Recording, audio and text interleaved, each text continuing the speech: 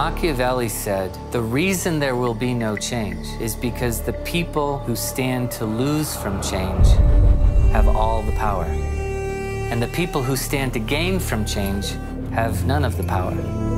That's describing the global aid system today. I'm glad people want to help. It comes from a good heart. People give us food, they dig us wells, they bring us shoes, they encourage others to give. We're going to make poverty history.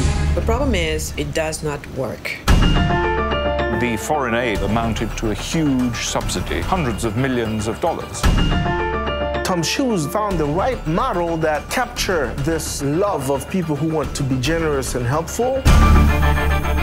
Our donations have an unpredictable impact on the local economy. Why would you go buy something? It's for free. Emergency disaster relief has become the permanent model. After 40 years, if you're still here, there's a problem. What happened to our cotton farms? That's all gone because of the negative impact of the imports at a second-hand level.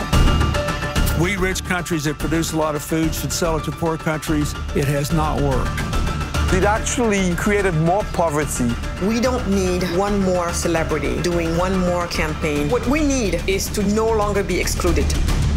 No one wants to be a beggar for life. I know about countries that developed on trade and innovation and business. I don't know of any country that got so much aid they suddenly became a first world country. If you really want to help, the poverty industry as we know it has to go. The sooner we tell a beautiful story about the African entrepreneur doing amazing work, then we will begin to shift mindsets. They're not desolate. They have hope. They have a way to get out of it. There's a way to fix it. When you do something, you can see the impact on the population, and you can say, this is because of me. Having a heart for the poor isn't hard, but having a mind for the poor, that's the challenge.